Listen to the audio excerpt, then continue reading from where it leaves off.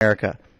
But the second issue that we want to address with the Congressional Progressive Caucus, Special Order Hour on the American Worker, is a trade deal that's coming down the pike possibly as early as the end of the year, and that's the Trans-Pacific Partnership.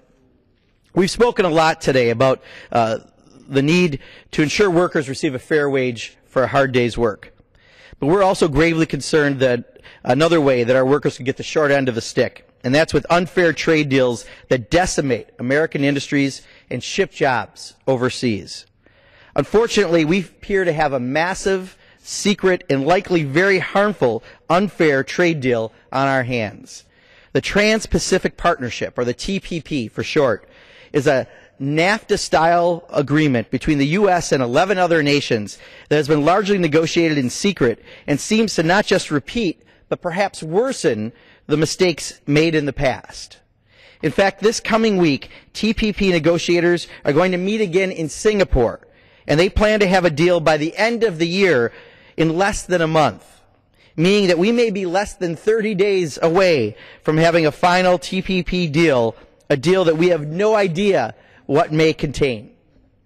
And while we may not know what's in the bill, we do know what we've been promised. And it's similar to the promises that people across the country in my state of Wisconsin have been told before about these massive trade deals, from NAFTA to CAFTA to the U.S.-Korea Free Trade Agreement.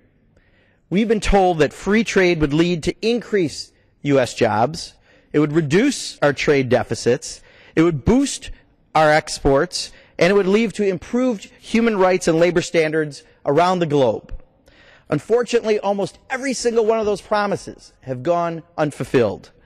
In Wisconsin, we have seen the devastating effects of free trade agreements, such as NAFTA, to our local manufacturing industries and our jobs. In fact, according to the Bureau of Labor Statistics, 5 million Americans have lost manufacturing jobs since the passage of NAFTA. And a recent report found that the U.S. actually experienced a net loss of 700,000 jobs to Mexico from NAFTA. As a small business owner myself, I have seen a number of American-made products dwindle that used to be available and made here in the United States. The record on trade surpluses is equally as damaging. The year before NAFTA went into effect, we had a $1.66 billion trade surplus in goods with Mexico.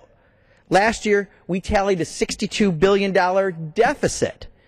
And just 1 year after the U.S.-Korea FTA took effect in March 2012, our trade deficit in goods with South Korea has increased by $5.5 billion, a 46% increase. And meanwhile, in countries from Mexico to Colombia to Bahrain, promises of improved labor conditions have instead been replaced with reports by Human Rights Watch, Amnesty International, and the U.S. Department of State, oftentimes worsening abuses.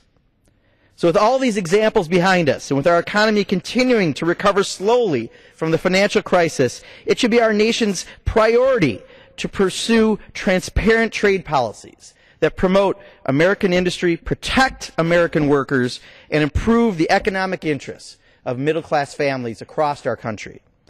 But as I've mentioned before, the TPP is no worse than the deals of the past, and is no better than deals of the past, and could even be worse. At this time,